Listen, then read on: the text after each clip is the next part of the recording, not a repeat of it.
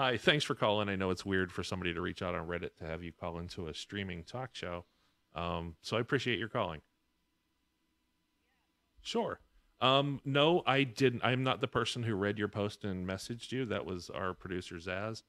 So I'm going into this blind. Feel free to tell me everything you want to tell me.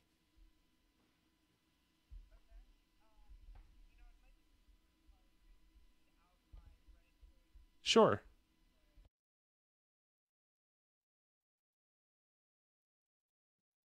Okay, absolutely. Whatever you're comfortable with. From like 20 miles per hour to like 100 miles per hour. Okay. Yeah, to give you just some context for this, fuck. So, like, I had a dream with her that night about me cuddling with her. Like, Sure. and that was, yeah. And, like, when I woke up the next morning, I had gotten like 6 hours of sleep and I felt totally energized. Like, completely 100% like on par, ready to go. Okay, I that sounds. wasn't expecting that. Yeah. Like, and it was the only thing just on my mind that entire day. Like, that was just the ongoing source of dopamine in my head, essentially, right? Well, it's a big So, major life change too. Like something very important happened at that moment. yeah, yeah. So I mean, your okay, brain's so let me just go reprogramming on itself. with It's the post. rewiring. I kind of got off track here a little bit. No, No, sorry. it's Go ahead. Go ahead. okay. I'll Yeah, let you but let lead. me let me just continue on with what I was saying because this Sure. is about my how I'm feeling with my boyfriend and our dynamics and everything with regards to that. Okay. So, yeah, it eventually got to a point where I was staring at my phone, hoping she would message me back all day, thinking about her, wanting to hang out with her, be around her. I eventually got around to asking her if she wanted to take things further, and she rejected me. And I was Ouch. actually relieved that she did. Well, yeah. It Questions was are like a answered. weight was lifted off me. Yeah, because I wanted to be friends with her, right? So I Right. was like, oh, I'm so happy. I can finally let this shit go. Right. Like I was finally able to like turn that part of my brain off. But anyways, like soon after that, I ended up going over to her house to get a DVD that I left there, and Wait, we're gonna have basically, to explain to people what a DVD is. We have a lot of. No, sorry. it's all right. I know I'm just like kind of ranting right now. No, no, no, no. I just, Um, I just wanted to throw something in so you know I'm here. Yeah, yeah, gotcha. Um, so basically, we went to go pick up the DVD from her house. She had schoolwork to do, and I was like, okay, yeah, we'll come back after you're done. And it came around that time, and I didn't really hear from her. She said she was going over to a friend's house, and the plans ended up falling through. She ended up bailing on me, and I was a little bit disappointed. So my boyfriend has been encouraging this whole time. Came up to me and said, "Oh, well, sorry, you're just stuck with me now," and that really pissed me off at the moment. Like, and I asked him about this later, and he said that he said it as a joke. Like, I but mean, I was like, let me that jump kind of in here seems real like it quick. has. What's up? In my mind, let me jump in real quick. I think in his mind, it was kind of a joke he's dealing with. There's some stress, there's some emotion, and he went with a line to hopefully just distract for a second. I think, I understand that you were upset by it, but I also think he probably didn't, at the very most, think it would upset you. That it was more innocent than trying to say ha ha ha. But I'm just that's my instant reaction to that. No, see, for me, it came off as like a type of insecurity. And I know that's not the way he intended it, but when he said that, it kind of really set me off. And honestly, I am not proud of how I reacted to that at all. So basically, Okay. we ended up fighting. I said a lot of stuff to him that was horrible. Like I called him a cuck. I said he was becoming less Ow. attractive to me. I berated him about how he could be so complacent with me catching feelings for someone else. And I also told him that I felt like I was trying to impress him the past week for feeling like I was neglecting him. And I wish he would do the same thing for me. So after this whole thing, Uh he huh. got super depressed. His confidence became shot and he started crying. and he's been kind of down about it for the last couple of days. Now, I really love him, and it makes me really sad to see how much I hurt him by what I said. And we also agreed that we should be completely monogamous for a while when we were fighting because of how emotionally exhausting this whole thing was. But I kind of regret saying that. I feel like I want to explore my feelings, and I really enjoyed the freedom of being able to do stuff with other girls. So now that that door has opened, it feels weird for me to shut it suddenly like this. I'm kind of emotionally conflicted, and I feel like it might be good of us to take a week just to re-examine our feelings and everything, and also think over how things are. But I'm also afraid that if we do this, we might not end up getting back together just because it's a break. That's not something to take lightly. So I'm not really sure what the right move is here. Okay. I'm just gonna give Yeah. you my initial impressions here. The first is that people who go on a break are either breaking up or not. A break is just short for breakup, right? If you're planning on getting back together in a week, it's not really a breakup either. So my advice is to just take a communication break. I'm not necessarily going to go sleep with anybody. You aren't going to sleep with anybody else. We're gonna take a break and not argue for a week and think about what we want. And I would recommend that you actually don't sleep with anybody in this break and give yourself time to just absorb everything that's happened, because you and he have just had some major changes in your life happen. And I'm also, and we're going to go back to what that change might be. Maybe he does have a cuckold fantasy, and you calling him that may have done a number of things to his psyche, that he was found out, that, like, I'm not positive on any of this, of course, but if he was and you approached him like that, he might have feel ashamed of his kink, versus you saying, are you into cuckolding? Because I get this feeling that maybe you liked the fact that I was with someone else and you were encouraging it, and it felt like that you like that role. You maybe want to be submissive to this thing. um, Yeah, I, I I don't think you need think to that's talk about it. the problem here. Like I think I was just angry and I said that as like But a what if he is? pejorative.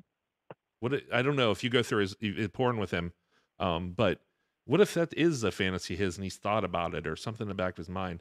Just keep in there. He might have a feeling about that sort of thing. But the number Well, one thing that I want to get to, whenever you enter a swinging, multi-partner, polygamous, any type of relationship that involves anybody else, you absolutely have to talk about it a lot first. You have to have rules. You have to have rules about how you're going to argue if things go bad, when you can bring stuff up. There's a lot that goes into bringing a third person in. Two people getting along for any length of time is very difficult. Bringing a third person in and then trying to because things change quite a lot. You needed rules before this happened, and I think you guys kind of found somebody and he jumped on it and he wanted to see something happen, so he went without thinking and rules, and you were really into it. And I think if you guys had sat down and talked and made plans about what's okay, is it okay for you to catch feelings? And do you both agree that's a good idea? Because then you're getting more into a poly relationship where there's a lot of no, research that you probably need to do.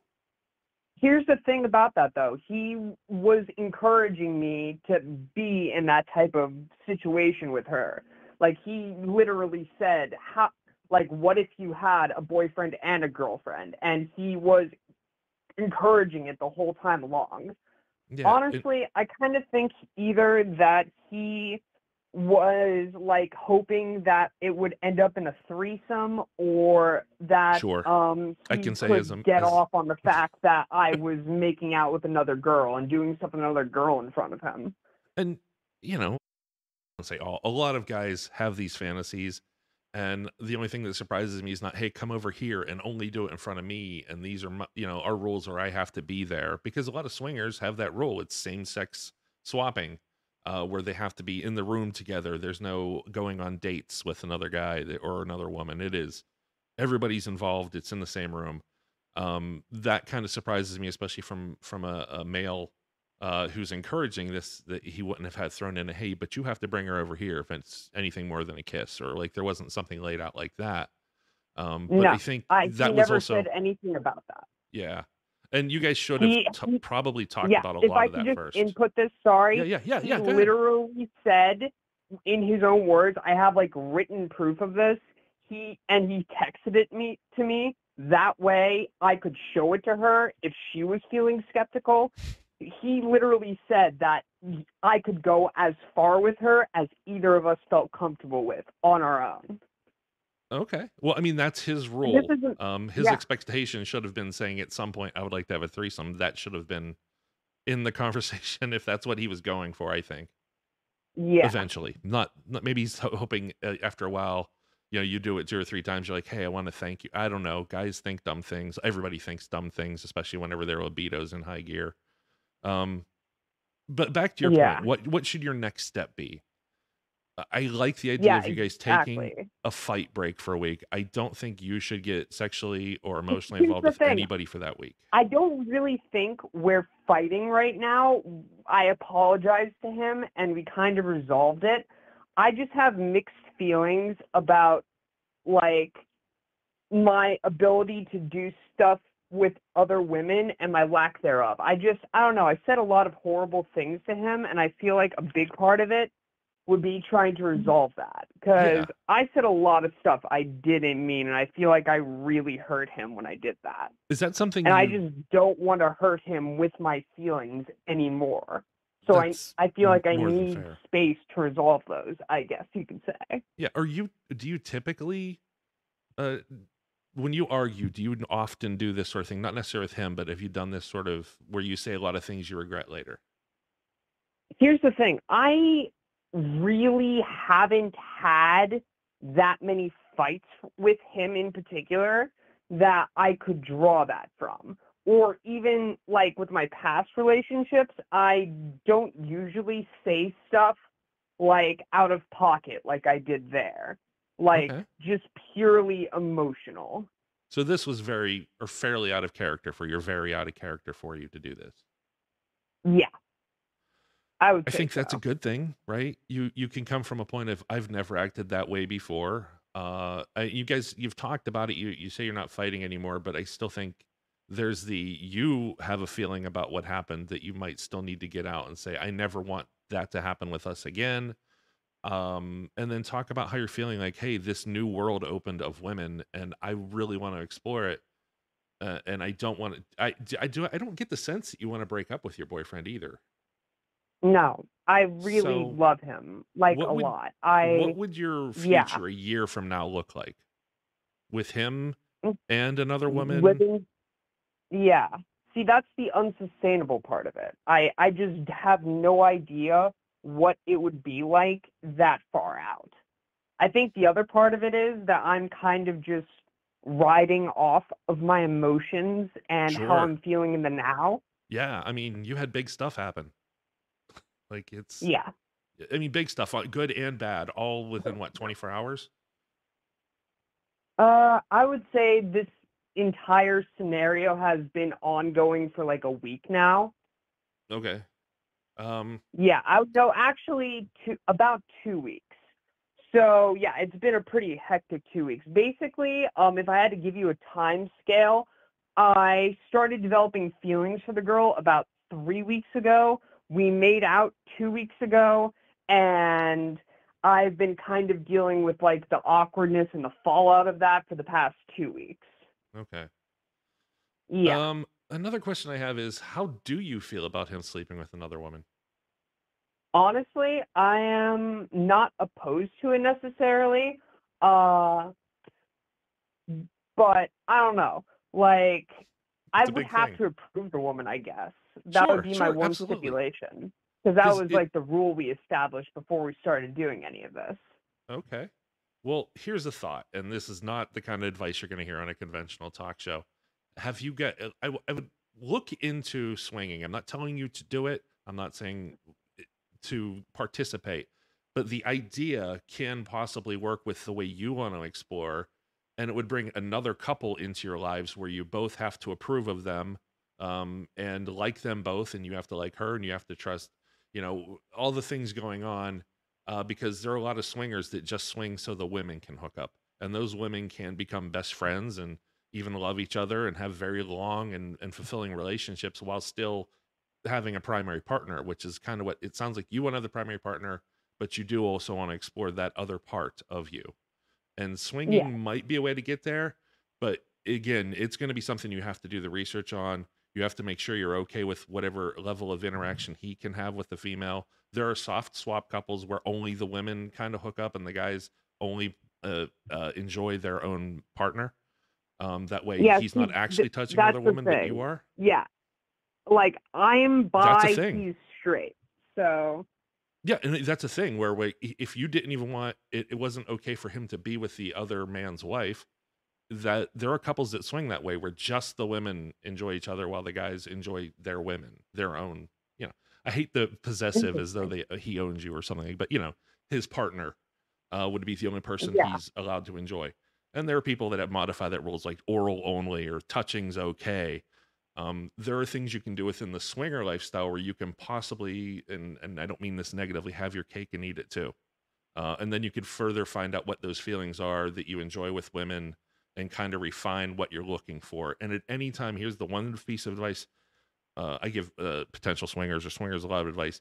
Both of you have to have the ability to say no at any point to anything or any couple. Both of you have the power to say no. I don't like his attitude. I don't like her perfume. We're all naked in the same bed and I don't want to do it now. I say no, it ends right there. So you both have complete power over what's going to happen. And that's really important. And it'll hopefully stop fights before they get started because your partner's there, and even work on silent signals to say no or I want to back out. That might be an answer. I'm not saying it is, but it's something to consider if you really want to keep this man in your life and still want to explore. Because I think going off on your own and especially developing emotions or playing with people you have emotions for can add a lot of chaos to what's going on already. Yeah, that makes a lot of sense, honestly. I appreciate your advice with that. It's Yeah, I I'm I definitely almost gonna fear think on saying that a that to bit people. more. Yeah, swinging doesn't fix relationships. Like I want to say that, but it can Oh, no. help you live your Here's the fantasies thing. within a relationship. Like, he is the healthiest relationship I've ever been in. I think that's the reason we felt so comfortable doing this in the first place. Because, Yeah. like, we rarely ever fight. We get along so well. Like, we were friends for 2 years before we ended up dating each other. Oh, that's awesome. So, yeah, we have a very close connection with each other. Uh, yeah. Well, I say go talk about, what you're feeling and then maybe bring that up. One thing that can be fun and I think normal non-swinging couples should do this at least once. Find a local swing club, go to the swing club, but you both can't do anything that night. You can't even take your clothes off. You just sit in the bar area and you see what goes on. And at the very least, I bet you have fantastic sex that night. But you at least get to see what those other people are like, and you could ask questions of those people and say, "What was your first time like? What are your rules?"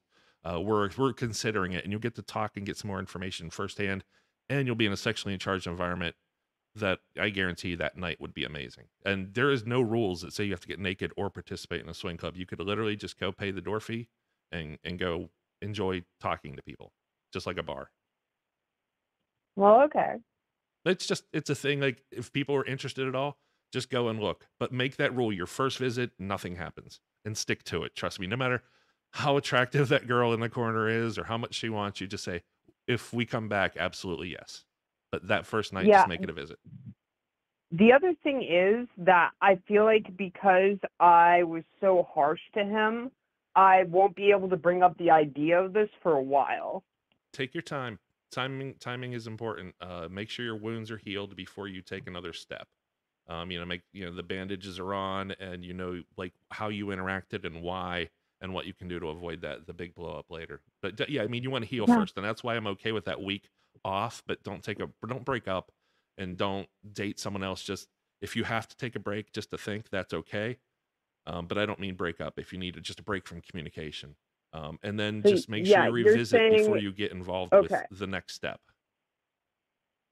Okay, so you're saying that if we do take the break, I shouldn't do anything with anyone else, and it should just be to, like, locate my feelings, essentially. Absolutely. Yeah. Think about what happened and why and where it went. And don't necessarily even, don't reach out. I mean, every night say goodnight, I love you, or whatever you want, that sort of thing. But don't say, I'm thinking this. What are your thoughts? Like just sit on it for a couple days, write it down in a journal, whatever you do to organize your thoughts.